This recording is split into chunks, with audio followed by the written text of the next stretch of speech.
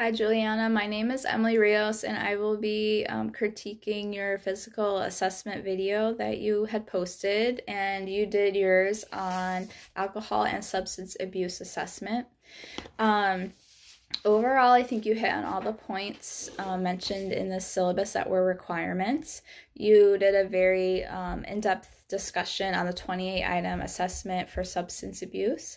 I would have liked to see a more engaging conversation with a patient, maybe not hitting on every single point, but how you would direct the conversation and what follow-up questions you would ask. I think that would be really useful to see how this tool is applied, and maybe just showing how the tool looks, or just mentioning a few other highlights of it would have been more helpful.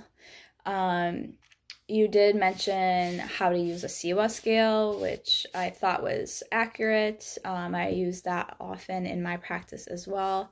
I would have liked to have heard on how you reassess and what that looks like, because that is a big part of the CEWA, because we are always constantly reassessing, and what the treatment for that would look like, and also what would a higher level of care look like, and at what point would that be needed. I think that would be helpful.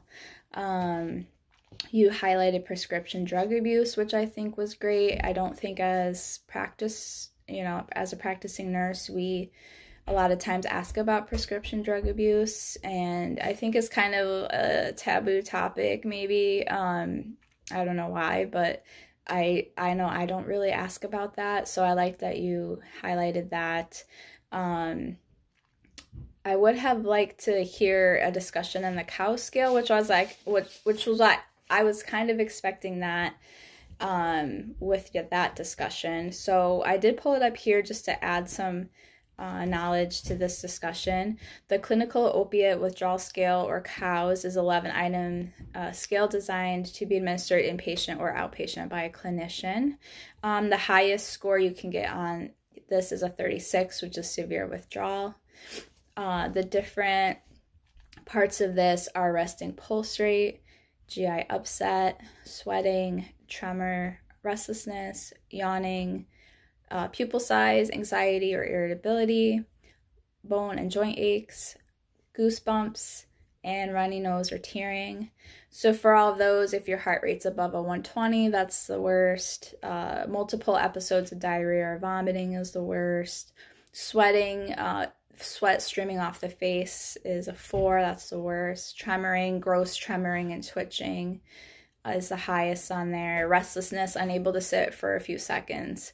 Yawning several times a minute. Pupils so dilated that only the rim of the iris is visible, it was a 5. Anxiety, they are so irritable that they're like jumping out of their chair and can't participate in the assessment.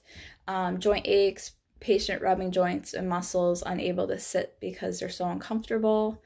Prominent goosebumps is a 5, and then runny nose is constant and tearing down the cheeks. I've kind of used this scale in practice. I work in an ICU, so it's kind of hard to ask them about like joint aches, and yawning is hard to see because they're intubated. So we assume with some of these other pieces that they are having a withdrawal if they're, have all these other like amped up sympathetic nervous system symptoms. So let's see, you did mention methadone teaching, which was great. You did mention that this all is delicate and requires empathy and compassion, which I liked. I think that's all true. So all in all, I think you hit on all of the major requirements. Presentation-wise, I would just say some of it was a little distracting. The lighting was very dark. The fidgeting was a little distracting to the content of what you were speaking of. I would have liked to see it just a little more put together in practice, perhaps. So that's just my input for that. So, well, thank you for viewing this.